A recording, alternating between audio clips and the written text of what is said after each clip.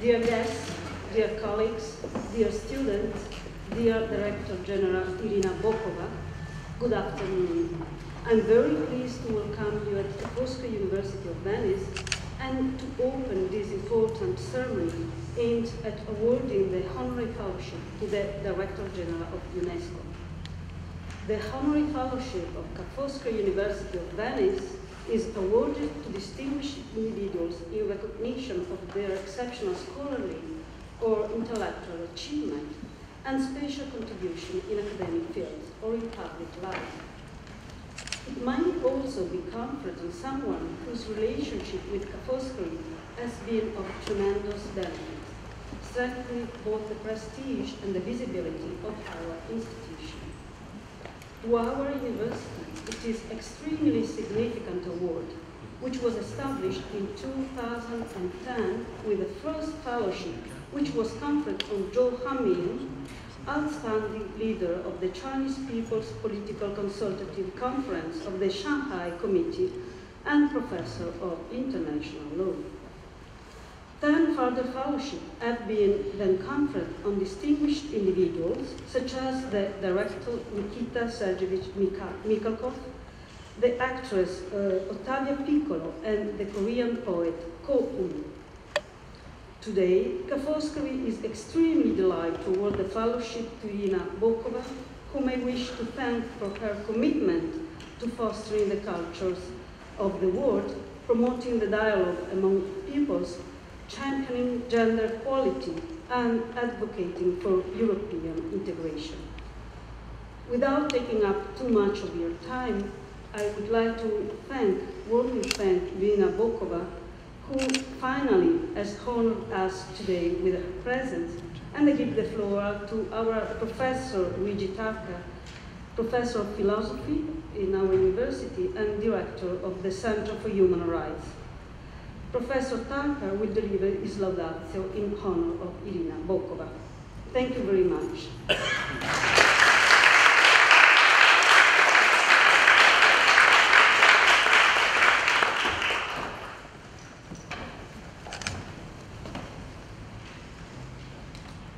Honorable Vice Rector, dear Director General Irina Bokova, distinguished colleagues and participants, I am honored to have been invited by the Rector as Director of the Center for Human Rights in Ca' Foscari to eulogize the work that Dr. Irina Bokova has done over the years, in particular since 2009, when she was appointed as Director General of the UNESCO, the United Nations Education, Scientific, Cultural Organization. She is the first woman and the first Eastern European to lead the organization. Her curriculum is astonishing. Born in Sofia, Bulgaria, she graduated from Moscow State Institute of International Relations and studied at the University of Maryland, Washington, and the John F. Kennedy School of Government, Howard University. Irina Bokova then joined the United Nations Department at the Ministry of Foreign Affairs of Bulgaria in 1977. Irina Bokova was Minister for Foreign Affairs, Coordinator of Bulgaria-European Union relations, and Ambassador of Bulgaria to France, Monaco, and UNESCO, and personal representative of the President of the Republic of Bulgaria to the Organisation Internationale de la Francophonie, OIF. As Secretary of the Council of Ministers for European Integration and as Foreign Minister, Irina Bokova has always advocated for European integration. Bokova has been the Director General of UNESCO since the 15th of November 2009 and was successfully re-elected for a second term in 2013. As Director General of UNESCO, Irina Bokova is actively engaged in international efforts to advance gender equality, quality education for all, and combat terrorist financing by preventing the illicit traffic of cultural goods. She is a leading advocate for ensuring quality education for all and has championed gender equality, making this her own personal priority for the organization. Other fields of action include enabling scientific cooperation for sustainable development, such as early warning systems for tsunamis or transboundary water management agreements, and global advocacy for the safety for journalists and freedom of expression. I quote, "At the International Day of Peace last year, she posited, I quote, "This must be our starting point, the individual rights and dignity of every woman and man. The UNESCO Constitution states that the defenses of peace must be built in the minds of women and men through education, through freedom of expression, through intercultural dialogue, through respect for human rights and cultural diversity, through scientific cooperation." Drafted in 1945, after a terrible and devastating war, this message has never been so vital in societies that are transforming and are ever more diverse. End of quote. These are difficult times where conflicts, natural emergencies, human suffering, huge violations of human rights occur. Violations that shake us as scholars of different disciplines. In the spirit of interdisciplinarity that characterizes our Center for Human Rights, we discuss a lot on the challenges that the world faces today. The prohibition of torture and of genocide, the protection of cultural heritage, gender equality, refugees' rights. We have wondered about the existence of a right to philosophy, how to react as an academic to contribute to building the foundations for a better world. I found in the declaration and statements by Irina Bokova several interesting aspects that I would like to mention. Around some pillars, some priorities, she has indeed constructed her vision of UNESCO for a new world. In her 2013 mission statement, she has mentioned 3 priorities. She said that the first priority is human dignity, which is inextricably linked to human development and to poverty alleviation. A sustainable human development is at the core of the Agenda 2030, elaborated by the United Nations. Bokova has stressed that sustainability means quality of education and culture, which she defined as our strongest social cement. Let me mention here a strong affirmation after the destruction of cultural heritage in Syria. I quote, "The systematic destruction of cultural symbols embodying Syrian cultural diversity reveals the true intent of such attacks, which is to deprive the Syrian people of its knowledge and history." End of quote. With regard to culture, she has also defended the cultural heritage of religious minorities. Last September, she posited, "Heritage means everything to minorities. Fundamentally, it belongs to all of us. This is not about protecting stones. This is about defending people, identities. This is about defending human rights and the humanity we all share." End of quote. Here you can understand the importance of the link between the protection of cultural heritage and human rights. Her second priority is equality, which is both an institutional and a personal priority. She considers the empowerment of girls and women as the new frontier for human rights in the 20th century. Empowerment means school, quality education, and access to culture and information.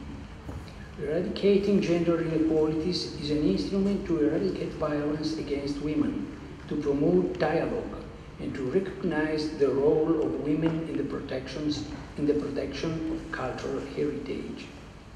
Her third priority is learning to live together. I quote her view from the mission statement. The borders of peace are shifting within societies, in the perceptions that every person holds of their own culture and those of others. Making peace with others implies being at peace with ourselves, with multiple affiliation and with painful memories that demand our respect. End of quote. These are only few examples of her work to endorse the values of dialogue, diversity, human dignity, and human rights. This fellowship is a way to recognize her commitment as expert and as woman at the international level, a way to acknowledge the importance of international experts that work independently with passion and courage to face multiple challenges. Her work will be of inspiration for many of our students who are willing to take the challenge and contribute to the promotion of human dignity and peace in their country and worldwide. We are honored to have you here, Dr. Bokova, and to have the unique possibility to listen to your Lectio Magistralis on fostering cultural diversity as a shared heritage to build peace. I will now give the floor to the Honorable Vice Rector to award the fellowship to Irina Bokova. Thank you very much.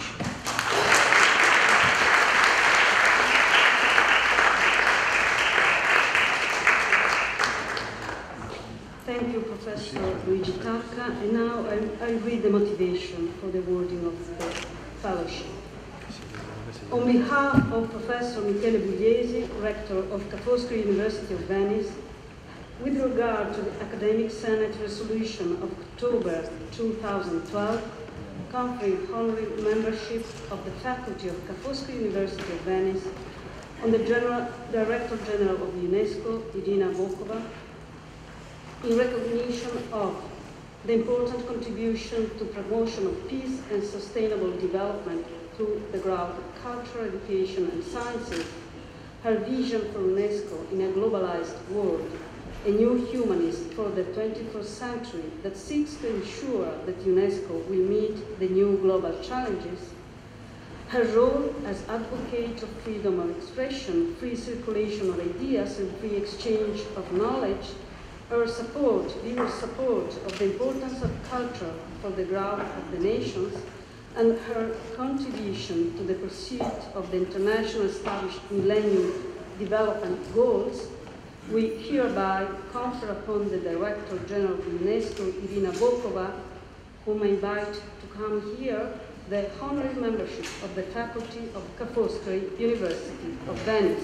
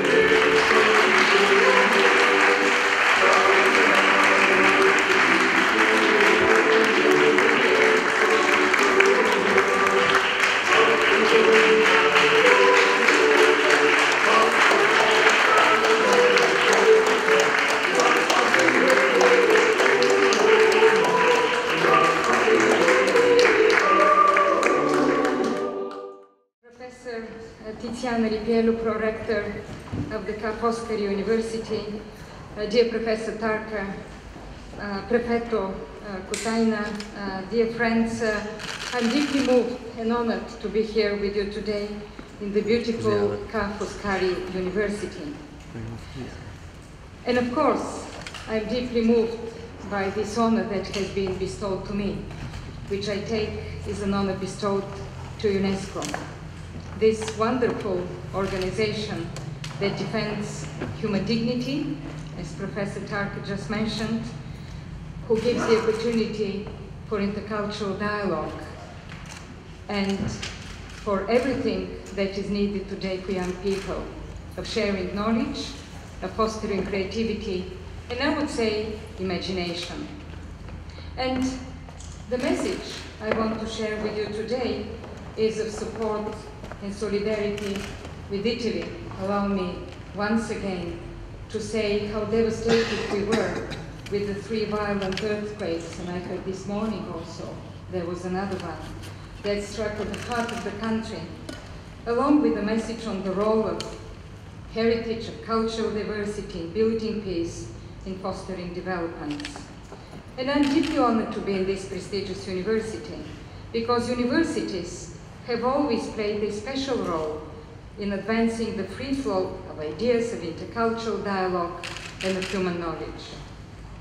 And I would say UNESCO chairs in Italy and throughout the world are privileged partners in this endeavor. This is why I have always been determined to reach out to students, professors, academia, universities, schools, to foster the spirit of dialogue and openness, to respond to the rise of new forms of intolerance and hatred we see in this world today. Among all prestigious Venetian institutions, your university is also a very special place, as it was the first institute of higher education in commerce established in Italy. It bears witness to a long-standing Venetian tradition of knowledge, of linking commerce and culture, of business and the arts, guided by the strong conviction business is not only about sharing goods, but about sharing ideas and knowledge. This has been a feature of Venice throughout history, and I believe this carries important lessons for today on the need to harness the power of cultural diversity to foster dialogue and sustainable growth, to foster tolerance and economic activity at the same time. And as I was also privileged to visit a beautiful exhibition, a wonderful exhibition of the incredible talented Chinese painter and sculptor, the UNESCO artist for peace, Mr. Jaime Lin, I would like to recognize and to thank him for his presence here today with all of us. Thank you, Mr. Jaime Lin. This is a big honor for me. The city of Venice and its lagoon, ladies and gentlemen, as you know very well, is a World Heritage Site. I would say one of the jewels on this incredibly important list. Everybody knows World Heritage, and most people believe sites are inscribed on the list because they are beautiful and impressive only. And of course, this is partly true. But as a deeper level, these sites are on the list because they embody what we call outstanding universal value, because they tell us something about who we are as a single community, about the values and principles we stand for. Venice grew because it developed trade across the Mediterranean and beyond, including with the Muslim world, and gave birth to unprecedented cultural and intellectual exchanges from the 9th to the 18th century, at the western end of the Silk Road, all the way to China. Venetian glassmakers became the brightest in Europe, drawing on the techniques of Egyptian and Syrian artisans, integrating their own genius, and then teaching craftsmen of the Ottoman Empire. The art of the portrait was introduced in Istanbul by Gentile Bellini, who was a Venetian master sent by the Dutch to paint the Sultan Mehmed II, who conquered Constantinople in 1453. These intercultural exchanges transformed Venice into a meeting point between East and West, bringing together peoples from all backgrounds, as we see in many paintings by Carpaccio of Bellini. I like to believe this interest for diversity was in fact an effective method for innovation, and this was sustained by the publishing industry and the flow of knowledge and ideas.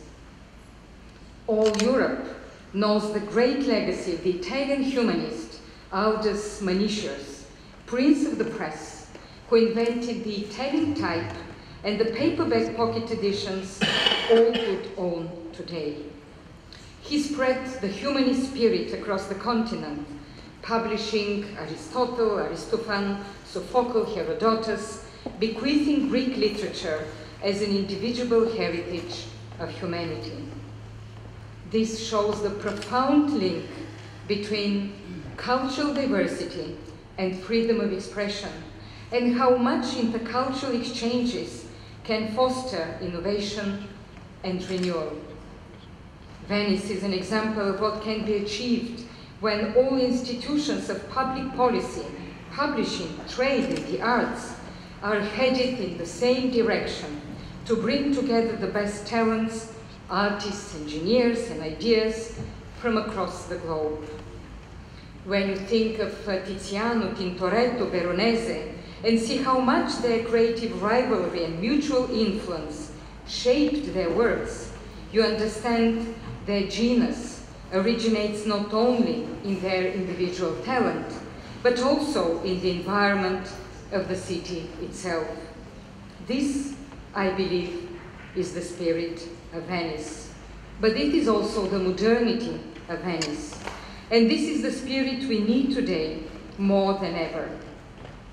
We need to renew our trust in the power of diversity to make us stronger, more innovative and creative, to foster dialogue, but also to create jobs at the same time.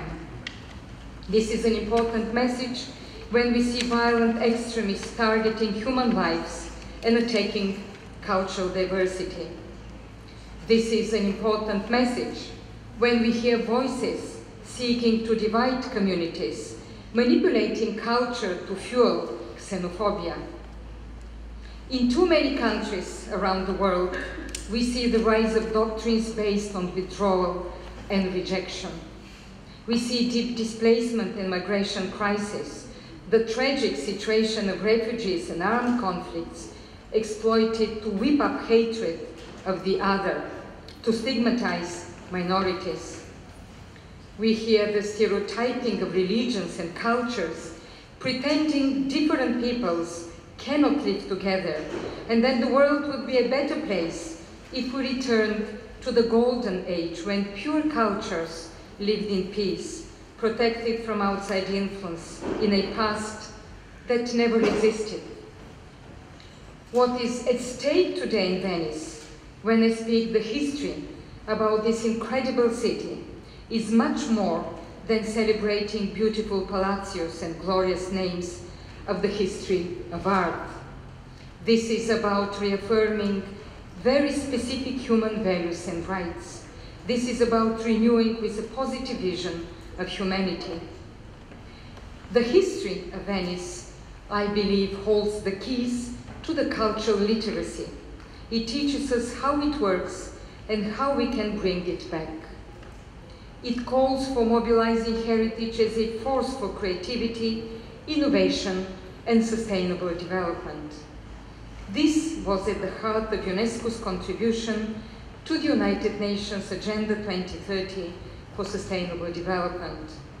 It stands at the core of UNESCO's 2005 Convention for the Promotion of the Diversity of Cultural Expressions, and of course the 1972 Convention for the Protection of World Heritage. The same idea underpins the UNESCO 2001 Universal Declaration on Cultural Diversity, recognizing that respect for cultural diversity cannot be delinked from respect for human rights. The same declaration states that cultural diversity is important for humanity, is important to humanity as biodiversity is for nature. There is nowadays rising global awareness on the need to protect biodiversity, and the Paris Climate Agreement is a telling example. But we need similar commitment to cultural diversity in the world, and this means developing much stronger tools and concepts to equip young people with capacities to deal with cultural diversity. We must not tire in repeating the extent to which cultures are enriched by mutual exchange. We must remember historic facts and recall how peoples and identities have always mingled, shaping richer, more complex cultures with multiple identities. We must show no culture has ever prospered in isolation, that diversity is a strength and not a weakness. We must say tolerance is not naive or passive relativism. It is a fight for the respect of fundamental rights. UNESCO's World Heritage embodies this very revolutionary idea, which is a profound humanistic idea at the same time, that people of all cultures and faith can unite around outstanding universal values. When a World Heritage Site is destroyed anywhere in the world, we all suffer. We are all diminished, even if it is from another religion, another period, another culture, another period. This helps us realize we all belong to the same family, and it is precisely this idea violent extremists seek to destroy, because they know the power of culture to bring people together. World Heritage Sites tell us there is no pure culture. In the streets of hundreds of World Heritage Sites, from the Silk Roads to the Kapaknyan, people see how cultures are intertwined. And the city of Venice is one of them. And in the face of this reality, we have a choice to make. We can try to ignore these interactions, distort our heritage in endless disputes about what belongs to whom. Or we can make another choice. We can decide to unite for heritage, to harness the power of heritage to build peace and to strengthen the feeling of our shared humanity. This is the spirit of the campaign Unite for Heritage I launched at the University of Baghdad in Iraq with young students. But this does not come by itself. It needs to be taught in schools and in the media. It needs to be shared with young people.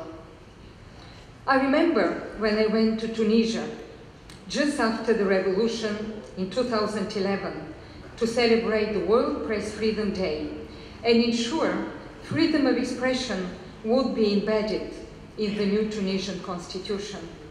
And I visited one school after a visit to the Bordeaux Museum, the same museum that was later attacked by extremists.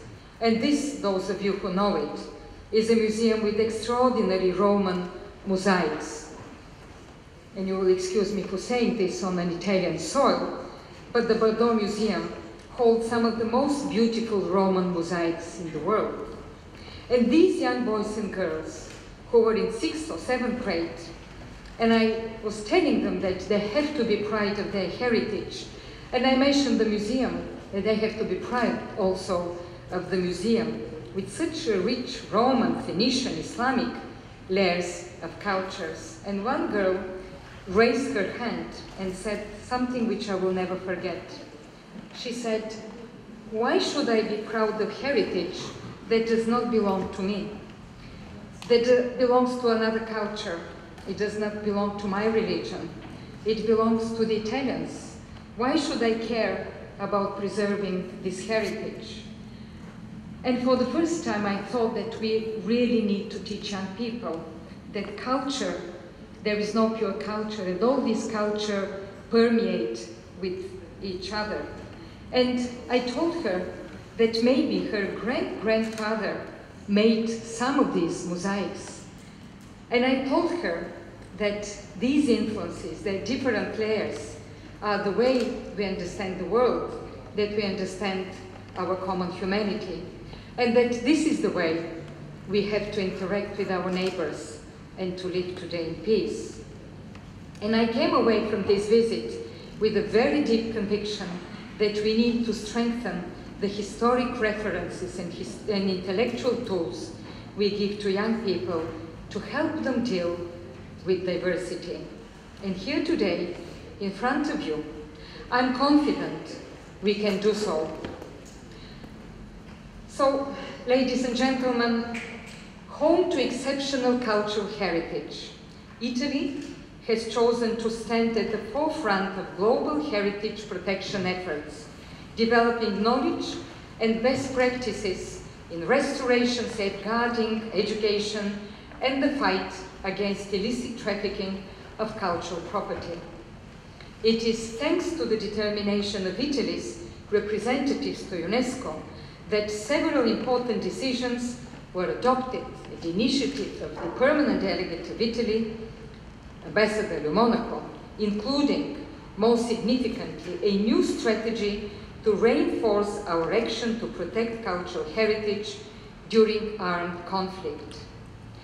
And I wish also to pay tribute once again to the permanent delegation of Italy for taking a special initiative and chairing a group of friends unite for heritage at UNESCO, bringing member states together on this so important issue. The establishment by Italy of a task force of cultural heritage experts and members of the Italian Carabinieri inscribes itself perfectly in this strategy. And my thanks go to the four ministers, particularly to Minister Gentiloni, but also to Ministers of Education, of Defense and Culture, because this is precisely upon their initiative that we launch this important initiative on the Global Coalition Unite for Heritage, for which I was honored to sign an agreement earlier this year in February with Minister Gentiloni. So nowadays, many more countries are coming on board. We're exploring all possible ways to strengthen the linkages between peace-building operations on behalf of the United Nations, humanitarian emergency responses. And this is also the spirit of the agreement I signed earlier this year with the International Committee for the Red Cross. The same idea underpins the landmark Resolution 2199 of the United Nations Security Council on the financing of terrorism, which bans trade in cultural goods illicitly trafficked from Syria. We have created a wide platform working with all key partners like ICOMOS, ICROM, World Customs Organization, the United Nations Office of Drugs and Crime, Interpol, UNIDRA, and others. We have launched new training programs for judges and prosecutors, and we support also the work of the International Criminal Court to end impunity for the destruction of heritage as war crimes, as we have seen most recently in the Timbuktu case. We are working with customs authorities and such central partners in the European Union to harmonize import controls. UNESCO is also supporting the training of armed forces, and more peacekeeping troops are undergoing specific training. This was the case with the Blue Helmets in Mali, and this is the case also with the French military. But let me emphasize the particular role of the Italian Carabinieri, which have always made a stellar contribution in this endeavor. And I believe we can do even more to train soldiers, for instance, with the Francesco Morosini Naval Military School here in Venice. We do all this, ladies and gentlemen, with Italian forces because we know the protection of heritage is not only about saving old stones and bricks, it is about values. Violent extremists are targeting all symbols and institutions about creativity and free thinking. Monuments are bombed, schools are destroyed, universities are attacked, journalists are beheaded. I think extremists destroy heritage because they are afraid of history. They are afraid of the narrative it incarnates. Heritage delegitimizes them because it embodies a message of dialogue and tolerance they abhor. Palmyra, like Venice, was a city of merchants and intercultural exchanges, a crossroads of caravans sharing goods and ideas from Europe, Asia, on the Silk Road. The disappearance of such sites affects people in their core identity and their resilience. It accelerates the disintegration of societies. All this is why the destruction of heritage is simply inseparable from the persecution of people and consequently from the humanitarian response we have to take. In January, UNESCO confirmed the destruction of the monastery of Deir Mar Elia in Mosul, the oldest Christian monastery in Iraq. Following this destruction, Father Paul Tabit Habib from Erbil said, "We see this as an attempt to expel us from Iraq." We know Iraq's Christian population has dropped from 1.3 million in 2000 to 300,000 today. But violent extremists target not only Christians, but also Muslims, Yazidis, Shebaks, Turkmens, anybody that is different from them. Violent extremists do not choose between culture and people, they attack both, as part of a strategy which I called cultural cleansing. In response, we must consider the protection of cultural heritage as a humanitarian and security imperative. When the fabric of human society is under attack from forces that deny the existence of shared heritage, we need to hold out a different and positive vision and a sense of kinship with one another as part of a single global community. This is the new frontier of the battle for ideas. This is a global struggle for the hearts and minds, a battle we cannot win with hard power only. And this is the core mandate of UNESCO, bringing together education, culture, the sciences, information and communication to help people engage in dialogue with one another. Heritage has special power to bring people together. And once again, the history of Venice is a telling example. 50 years ago, historical, devastating floods struck Venice. A few weeks later, on 2nd December 1966, UNESCO Director General at the time, Mr. René Maillot, launched an appeal that led to the international campaign for the safeguarding of Venice. This outstanding cooperation experience amounted to hundreds of millions of dollars and allowed the restoration of major monuments within the city, and most importantly, it allowed the inventorying of Venetian heritage in close cooperation with the Ministry of Culture Heritage, the municipality, the Patriarchate, and some 50 private committees throughout the world. The joint UNESCO International Private Committees established some 700 restoration and conservation projects, as well as research and capacity building activities. A few years later, as a result of the Venice Report, published by UNESCO in 1969, the attention of the world was called again on Venice to extend the safeguarding efforts to the entire lagoon. This led to the adoption of 1973 of the special law for Venice. As a result of an international roundtable promoted by UNESCO, the Venice Lagoon System project was launched, providing considerable knowledge for the management of the city. This is UNESCO's contribution to Venice, which also hosts the UNESCO Regional Bureau for Science and Culture in Europe. This is leverage, and this is directly beneficial to all Venetians.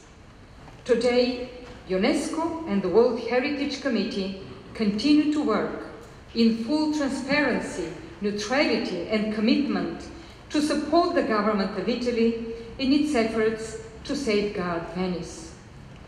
This is not, my dear friend, to lecture Venice or to give lessons. This is not to preach heritage in the past, as we hear sometimes. Some people say that UNESCO is anti-business or wishes to stop the development of Venice, and I believe nothing is further from the truth. For more than 20 years, UNESCO has been making the case for the link between culture and development, fostering creative industries, fostering sustainable tourism as a driver for inclusive growth and green jobs. Together with Minister Dario Franceschini at the World Culture Forum in Florence in 2014, we showcased the power of culture as a strategic economic driver, representing some 30 million jobs worldwide and up to 10% of national GDPs on average. We published the World Creative Economy Report with UNDP in 2013 and the landmark report Reshaping Cultural Policies last year to help member states make the most of creative industries. In fact, creative industries are one of the fastest growing sectors of the world economy. World trade in creative goods and services totaled a record of 600 billion just a few years ago, more than doubling between 2002 and 2011. And this is why between 2009 and 2012, UNESCO supported the municipality of Venice in coordinating the large consultation process to elaborate a sustainable management plan. This included a workshop in this very university in Ca' Foscari on culture and development in Venice, from restoration to revitalization. And this is why, one of the other reasons is that I wanted to be with you here today. A new creative economy is emerging, and we believe Venice has a unique role to play in it, as well as Italy, as a cultural superpower. Venice hosts living traditions, intangible heritage and know-how, from glass making to the gondolas, from silk to the carnival and tourism. This is about identity, but this is also about jobs. The Biennale of Venice and the Film Festival attract hundreds of thousands of visitors and artists from across the globe, notably from the global south, showcasing their creativity and modernity. We can promote these activities in a balanced cultural ecosystem, and this calls for more training, more skills, more long-term investments to protect the cultural capital of the city. UNESCO is determined to stand by the people of Venice and to support their talent, their passion, their creativity. This is also the spirit of our landmark recent publication on culture, urban future, which was prepared with many partners, including the University UVA Venice, UNESCO Chair on Urban Policies. We, I believe, are all in this together, and the role of UNESCO is to help, to accompany with its own tools and mandate, to provide scientific advice, to convene partners, to raise awareness. And if we do this, we do it because we simply love Venice and we care about Venice. I believe that in doing so, we can foster both development and peace, sustain the economy, protect culture and heritage, and nurture dialogue. All these go hand in hand. And this is the history of Venice I have tried to highlight, and I wish to thank you once again for this opportunity to convey this message of support and admiration for your city. And to this university, my deep gratitude for the exceptional honor I was bestowed with. Thank you.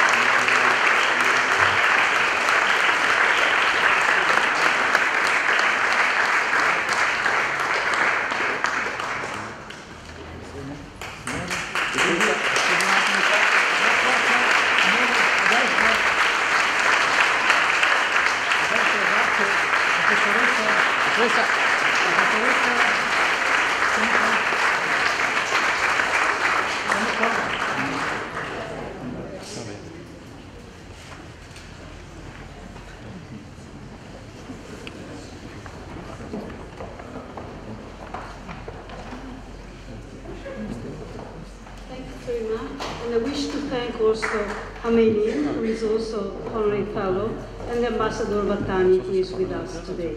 Thank you.